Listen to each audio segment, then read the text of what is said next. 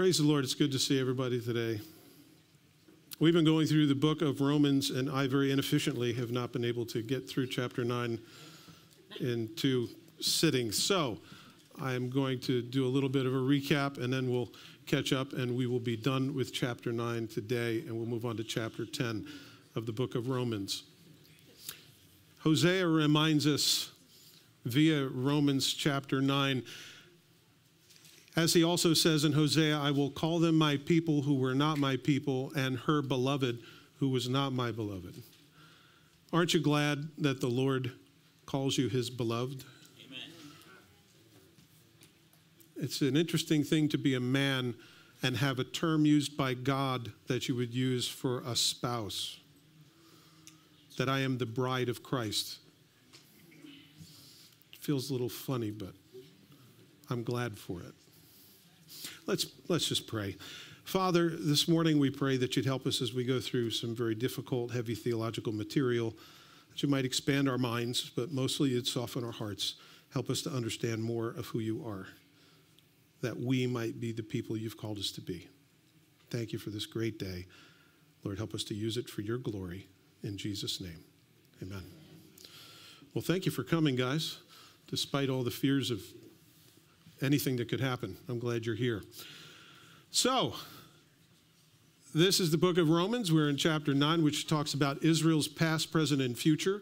So 9 is talking about Israel's past. And if Israel's past is such that God called them and made them his special people, and if for some reason they seem to have turned their back on him and he on them, then maybe he'll turn his back on us. You see, that's the whole thing. And that's what Paul's trying to tackle here, and that's not the case. Israel was trying to get God's love by doing a certain thing and by performing. And of course, you don't get God's love by performance. You guys know that, right?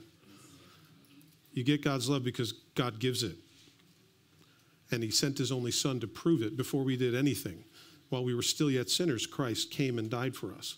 So there's a difference between being obedient to God because you love him and then being obedient to God because you're trying to win his love, or you think you're going to win favor, or I'm going to get to go to heaven because I was a good boy. Any of you know what I'm talking about? And that's not how you get to heaven. It's never how you get to heaven. It's every other religion on the face of the planet, but it is not Christianity. You get there because of who you know, not what you do. It's like getting a job in the government. Romans chapter 8. I shouldn't bring up the government.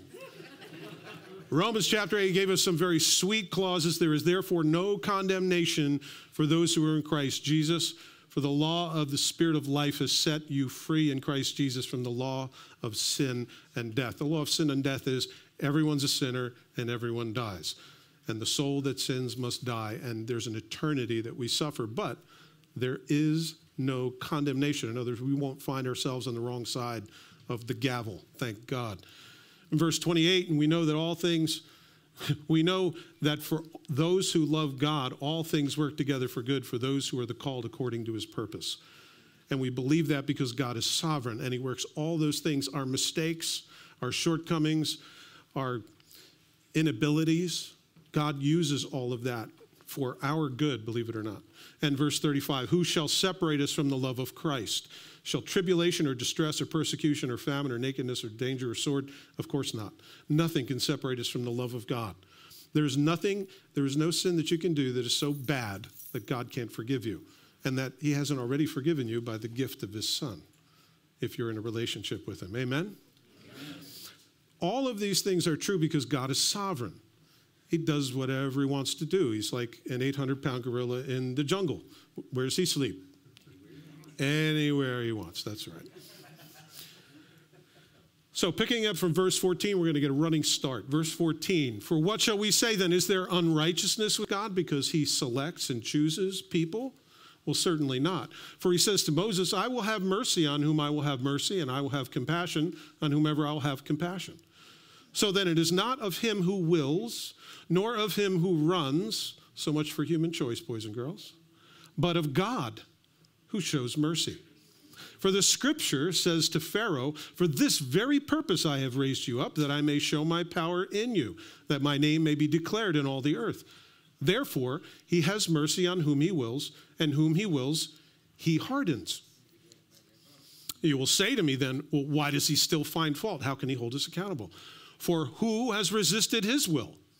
But indeed, O man, who are you to reply against God? Will the thing formed say to him who formed it, why have you made me like this?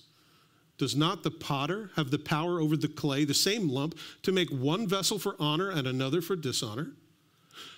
What if God, wanting to show his wrath and to make his power known, endured with such long suffering the vessels of wrath prepared for destruction, and that he might make known the riches of his glory on the vessels of his mercy, which he had prepared beforehand for glory, even us, whom he has called, not of the Jews only, but also the Gentiles. As he says also in Hosea, I will call them my people who are not my people, and her beloved who was not my beloved. And it shall come to pass in the place where it was said to them, you are not my people, there they shall be called the sons of the living God. Isaiah also cries out concerning Israel, though the number of the children of Israel be as the sand of the sea, the remnant will be saved. For he will finish the work and cut it short in righteousness, because the Lord will make a short work upon the earth. And as Isaiah said before, unless the Lord of the Sabaoth had left us seed, we would have become like Sodom and would have been like Gomorrah. What shall we say then?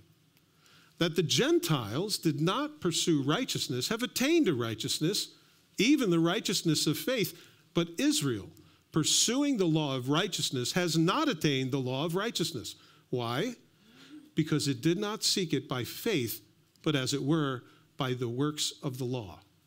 For they stumbled at that stumbling stone, as it is written, behold, I lay in Zion a stumbling stone and a rock of offense, and whoever believes on him will not be put to shame.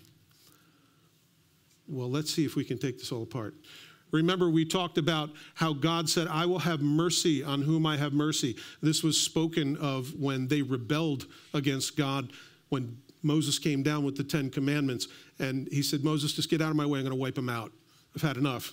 And Moses pleads with him and says, please don't do that. He goes, I'll raise up another nation from you. It's okay. And you know, I don't know, being 80 years old, that's a job. But Moses had compassion, and he said, if you're going to blot them out, blot me out too. That was his heart for the people, even though they were sinners, and even though he broke the 10 Commandments in a way that nobody else did. God showed mercy on whom he would show mercy. And the bottom line is this: God doesn't have to show anyone mercy. He has a right to erase us like so many bad chalk lines on a board. He has absolutely every right to do that. So don't pray for justice. Pray for mercy. Amen? And we looked at Matthew, the landowner who sent people out into his vineyard in the beginning of the day, in the middle of the day, at the very end of the day, and they all got paid the same amount. You know, it doesn't matter where you are in Christ, you will have eternity, not because you've earned it or because you worked all day or because you were a good boy or girl, but because you gave your life to Jesus Christ and you accepted the free gift of his sacrifice on the cross for your sins. Isn't that right? Yes. Amen. We went over this last week. And I think about how God has mercy on whom he has mercy. Jesus walks to the pool of Siloam. He finds a guy who's been there for 38 years, who's lame, can't get up. He's laid aside the pool because he thinks if he gets dipped in the pool, when the bubbles come up, he's going to get healed. And Jesus says, you want to get healed? And he goes, it ain't never going to, this is the Jersey version. It ain't never going to happen. There's nobody who's going to help me in, because when I try to get over there by myself, somebody else goes in and I'll never get a chance to get. So basically, he's been there for 38 years hoping on something that he has absolutely no hope in. You know, there are people that do that. There are people that think that complaining about their situation actually fixes it. Got really quiet in here. It's interesting because there were people all around the pool, and Jesus picked one guy. Jacob I loved and Esau I hated. It's an interesting thing how we have such trouble with that. And yet, entirely through the scripture. If you read this looking for God's sovereign choice, you'll see it all throughout. Right? Did he choose Abraham? Yes. Did he choose him because he was a righteous guy? No. He was an idolater. He says, I'm going to bless you anyway. Simply because he believed God and it was credited to him for righteousness. His salvation came by faith, by believing God at his word. Just like you and I.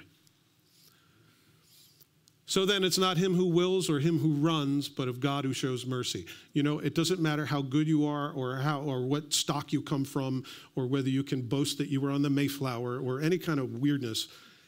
The bottom line is this: God will have mercy on whom he has mercy. Have you cried out and asked him for it? Because it's there for the asking.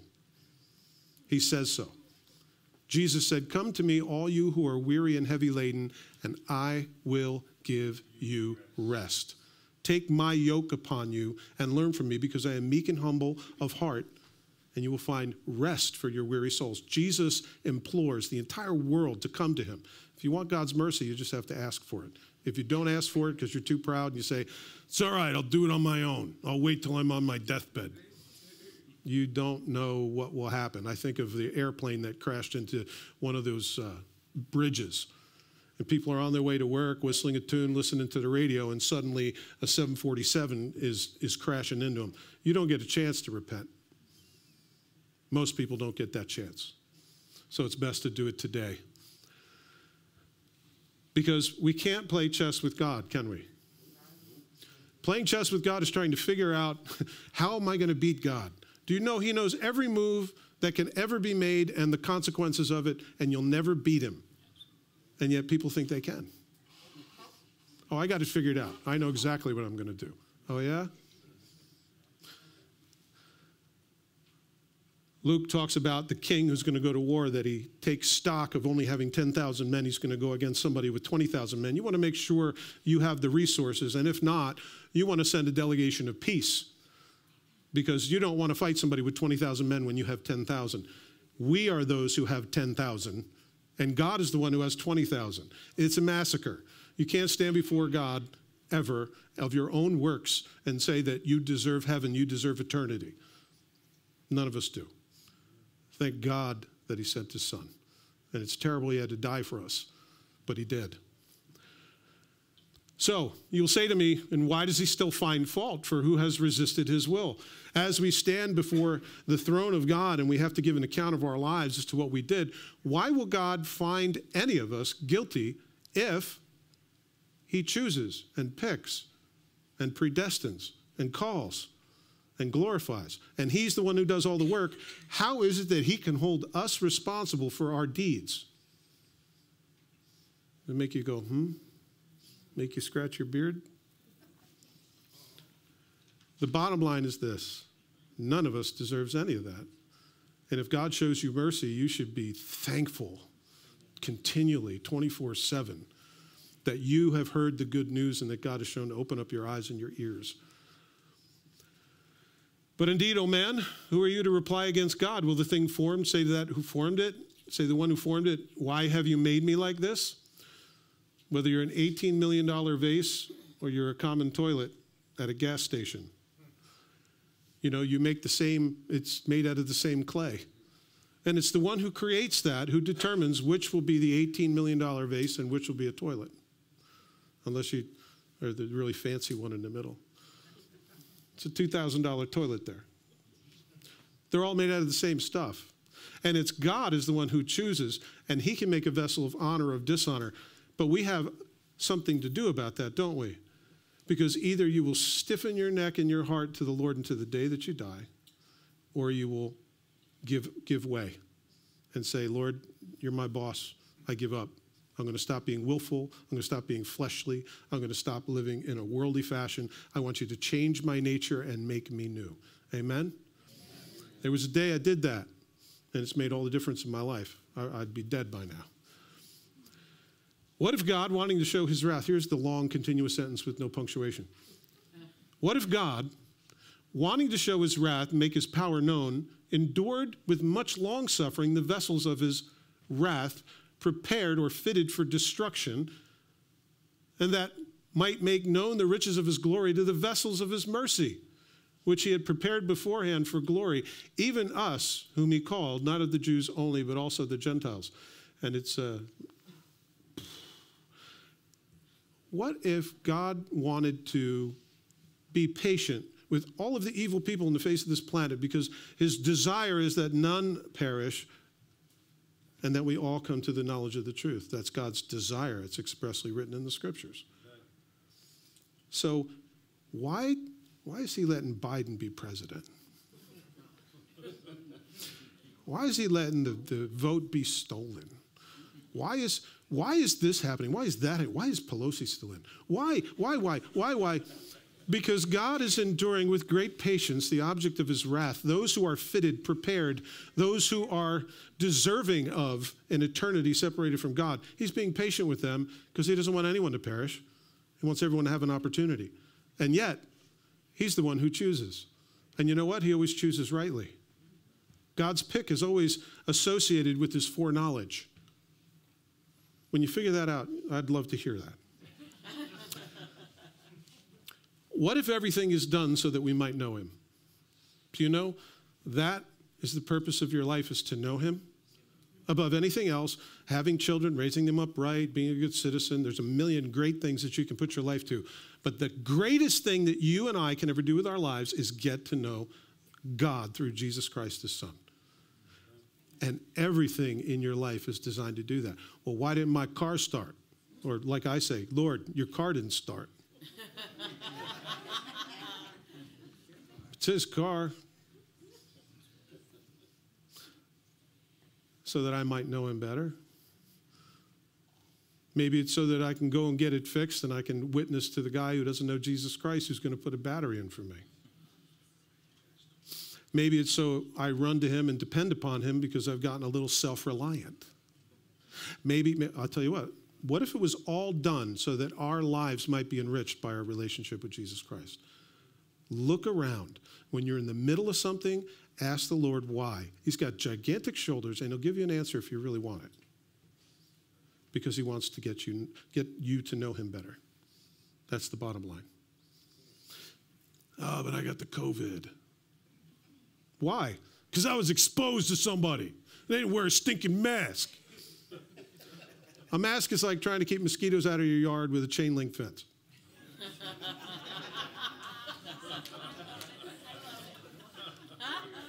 God is sovereign even in that. And so ask him the question as to why. And you know what? Your relationship with him will grow. Amen? Amen. You know what I'm talking about? Okay. 1 Corinthians 10:11 says, now all these things happen to them as examples. He's talking about Scripture in the Old Testament. All of the things that happened to the Jews. Now all these things happened to them as examples, and they were written for our admonition, upon whom the ends of the ages have come. The scripture says that the people in the Old Testament, everything they went through is for you. The Bible is for you. Everything that happened to those people, Abraham going and having to sacrifice his son on a mountain, it happened so that you might know when Jesus comes that God's only son was sacrificed. Everything in the Bible was written so that you might know him. They went through all this stuff for you. That's a lot of trouble. You read the Old Testament? I know about Paul getting his head cut off. I know about Peter being hung upside down. I know about James getting killed with a sword. I know about all of the martyrs getting shot with arrows, getting dragged behind horses. That all of that happened so that we might learn. And how neglectful we are not to read it. These folks, their entire lives were assembled so that we might have this book, so that we could read it and learn from it, and our lives might be different. You read the story of Samson. Don't chase skirts, boys. Doesn't work. So we should read it, shouldn't we? The learning process, God being patient with the vessels of his wrath. God is patient. He's not slow concerning his promises, as some people count slow, but he's patient, not wanting anyone to perish, but all to come to the knowledge of truth, the scripture says. I don't know if any of you parents were helicopters, if you were hovering, where you're always watching. Do any of you know this term? Do I just read too much on the internet? When a parent is constantly over a child and watching every single thing they do, and especially with home learning, you're always looking over your child. No. The answer is B, dear. Put B. Yes. Okay. Now move on to the next one. What's the next one? Do you know you program your kids for failure when you do that? When you constantly harangue and hold over them and, in the name of keeping them secure because of your own insecurities, you hover over them and you kind of, you helicopter over them, that's highly manipulative. And you ruin your kids. And you'll set them up for failure. I've seen it happen. Here, let me help you with this. Okay, you do the rest. What? It's not my homework. Why am I doing your homework? I'm not going to do your homework. I passed already. I got a degree and everything. You do it. And because there's something to be learned going through the process, isn't it? If somebody just gave you all the answers, you'd get all the answers, get a diploma, start your own business, and never be able to hold it down because you didn't learn anything in the process. There are a lot of people who go through college, they get a degree, they don't know anything. You guys ever, for a test, you just jam stuff in your brain and you vomit it all out and you go, I'm glad that's over. Hey, what was question number 1? I have no idea. Because we don't look to learn to incorporate it into our lives. We just try to get it into our brains so we can put the right answer on the page. That's so much works.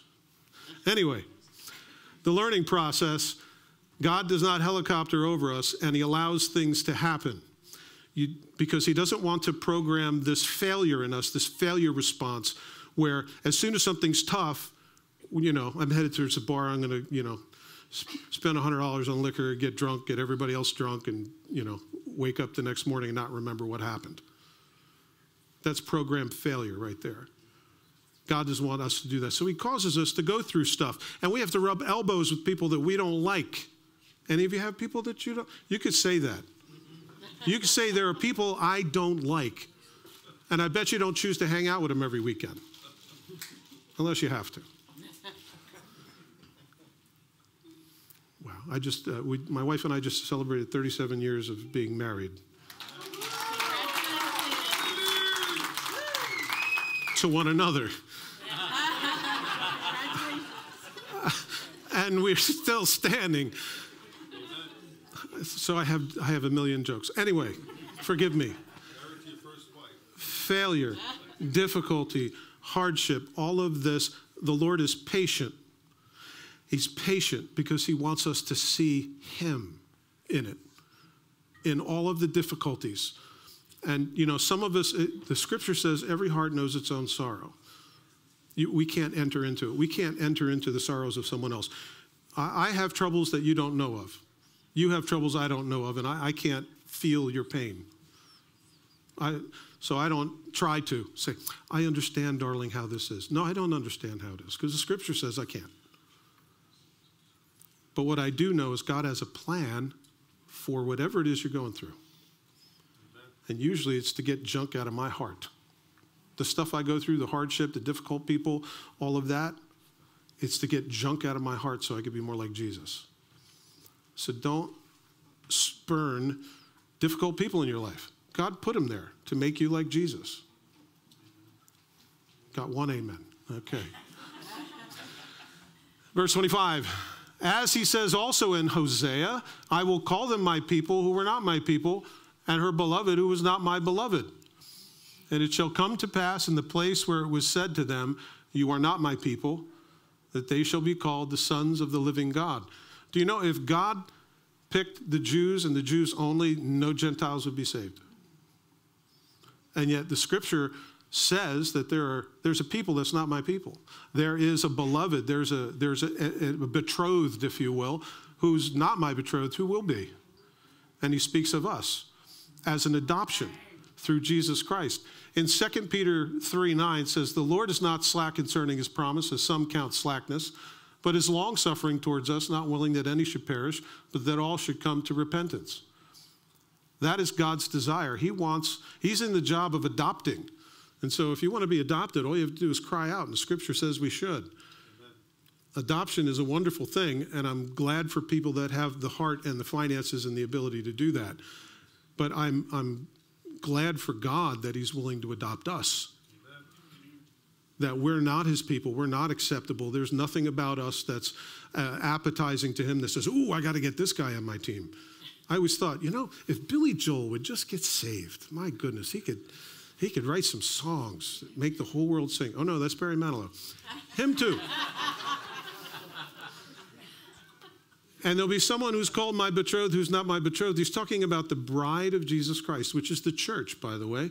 And that's all of the various pieces of it, not just Grace Bible Fellowship, but the church universal, all those who confess Jesus Christ as their Lord.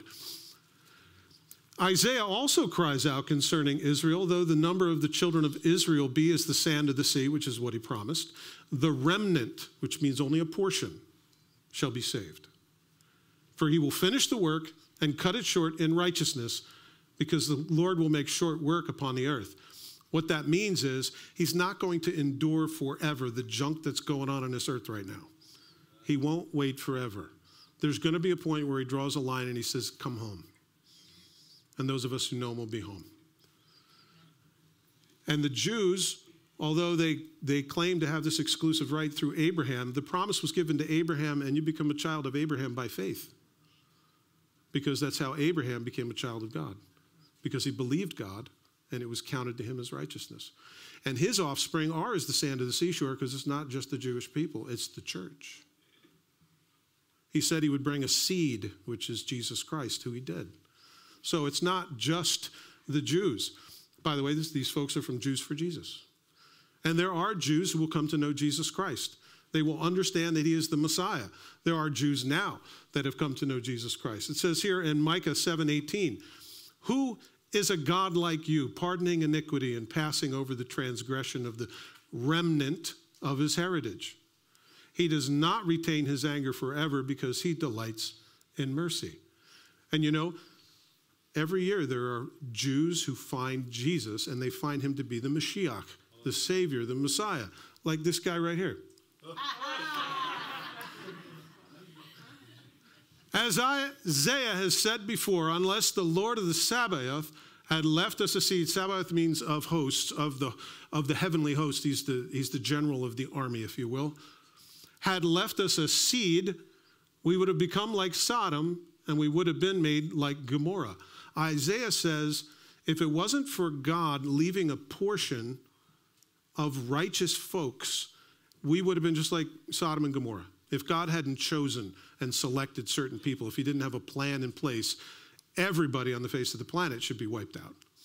In Romans 3:23-24 says, for all have sinned and fall short of the glory of God, being justified freely by his grace through the redemption that is in Christ Jesus. Every single person, every one of us stands before God maligned. We're all born with sin. And that's our nature. Until we come to Jesus Christ and he changes our heart and mind, we have absolutely no hope of attaining. Romans 3:10-12 says, as it is written, none is righteous, no, not one. No one understands, no one seeks God. All have turned aside, together have become worthless. No one does good, no, not even one. Amen. That's what the scripture says about all of humankind. And that's why we need a new nature. That's why we need a Savior. That's why God has to come into our lives and change our nature, or we're just going to be lost. And I said this last week, why do bad things happen to good people? According to the scripture, there are no good people. None are righteous, no, not one. Everyone has become unprofitable. The poison of asps is under their tongue. Their feet are fast to run into evil. Their hands are full of blood. The scripture goes on to talk about all of these things, every single one of us. Bad things don't happen to good people because there are no good people.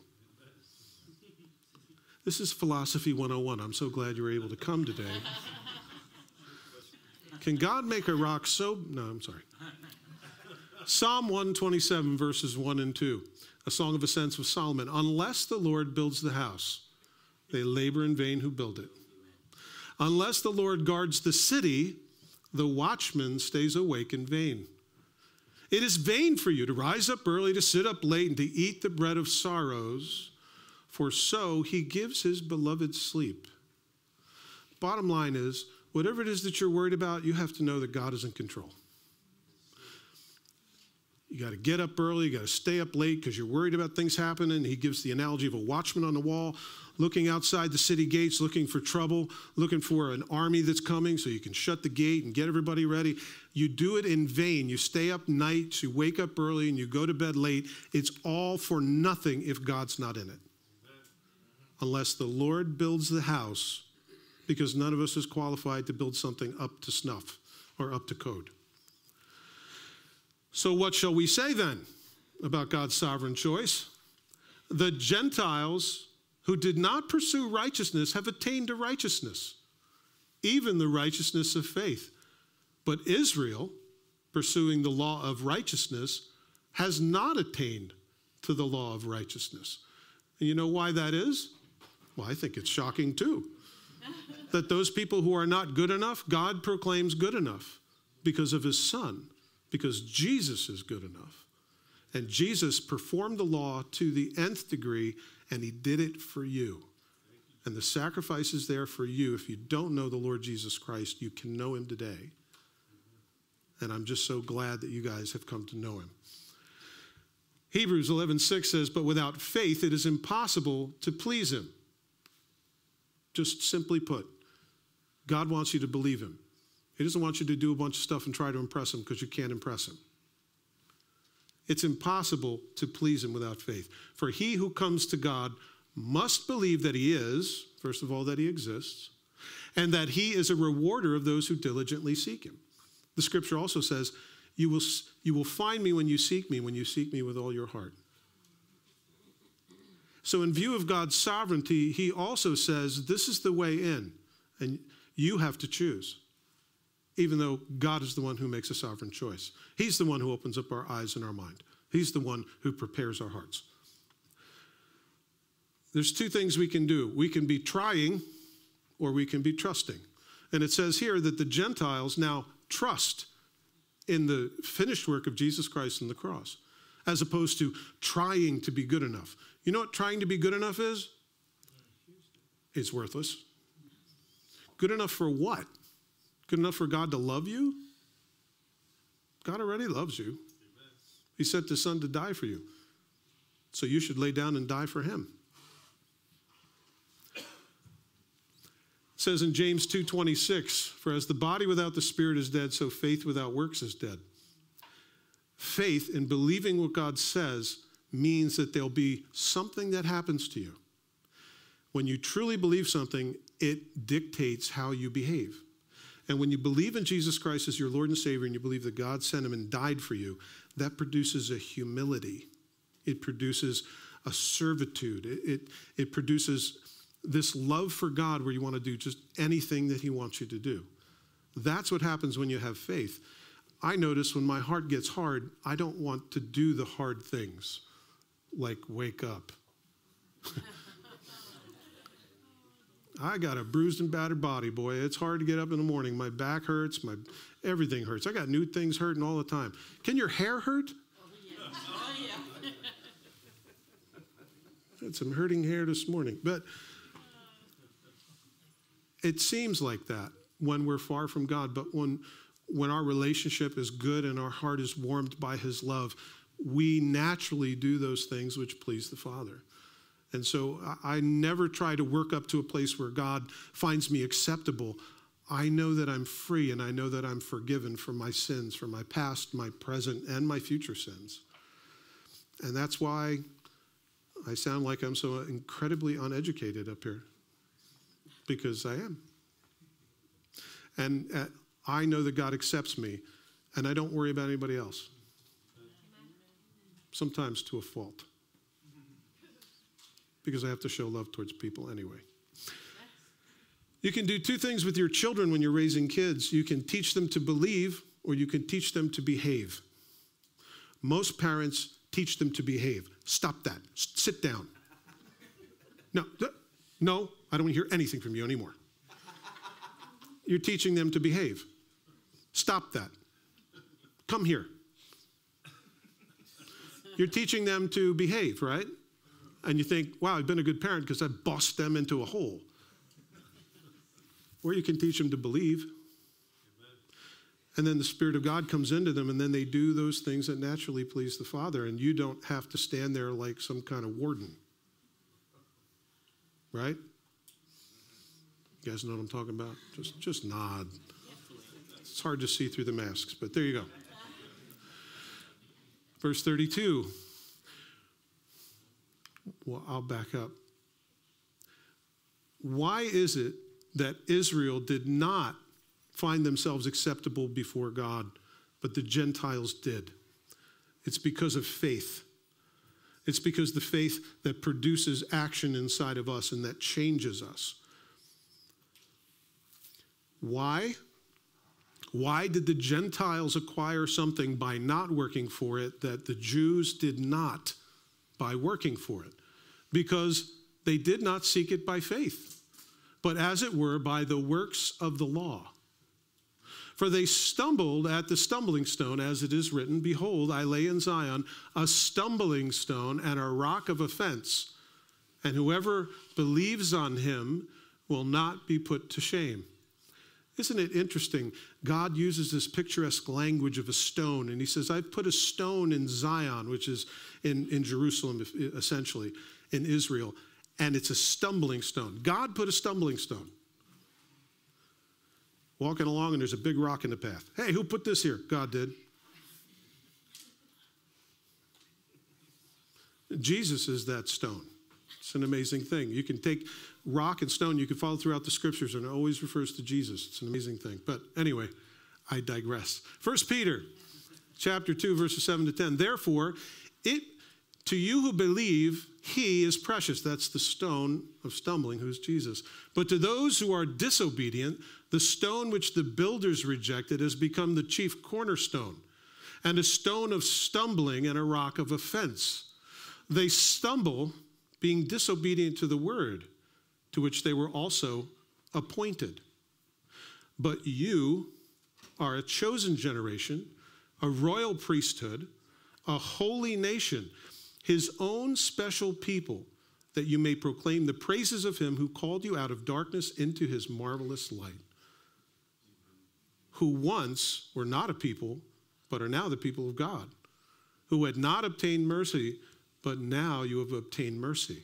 That's what God says of you if you've come into Jesus Christ and you're part of his family. You're a royal priesthood. By the way, you weren't allowed to be a king and a priest, but Jesus was. And so he says that's what you are. You're a royal priesthood, a holy nation. And he did that in us so that we might serve him. Thank you, Lord. And so don't trip over the stumbling stone. In Luke chapter 20, Jesus says this, then I looked at them and said, what then is this that is written? The stone which the builders rejected has become the chief cornerstone. Whoever falls on that stone will be broken, but whomever it falls, it will grind him to powder. And the chief priests and the scribes at that very hour sought to lay hands on him, but they feared the people, for they knew he had spoken this parable against them. Jesus spoke a parable against the Pharisees. He talked about a landowner who had given his land to some people to work, and they worked the land, and the land was doing well. And so he sends a messenger to collect some mortgage. And he gets beaten and thrown out, and then he sends somebody else, and they get beaten and mocked and thrown out. And then he goes, I'll send my son. Certainly they'll listen to my son. And so he sends the son, and those who were in the farm says, this is the son. If we kill him, then we can inherit the land. And see, Jesus was talking about himself. He was talking about himself being put to death. And it's funny because they didn't know that. And then he says, the stone of stumbling, you're going to do one of two things. Either you're going to fall upon it and be broken, or it will fall upon you and you will be just completely blown out into powder. We have a choice of what to do with Jesus. Either you fall upon him and you're broken, or he will fall upon you and grind you into powder in the day of judgment. It's one or the other. The scripture is very clear. I hope you guys are enjoying the book of Romans. I hope this is enlightening and that you can at least walk away with something here. It's one of the most exciting books for me because it tells in detail deep theology about who God is and how we are to believe and how we're to behave. And I'm glad for that.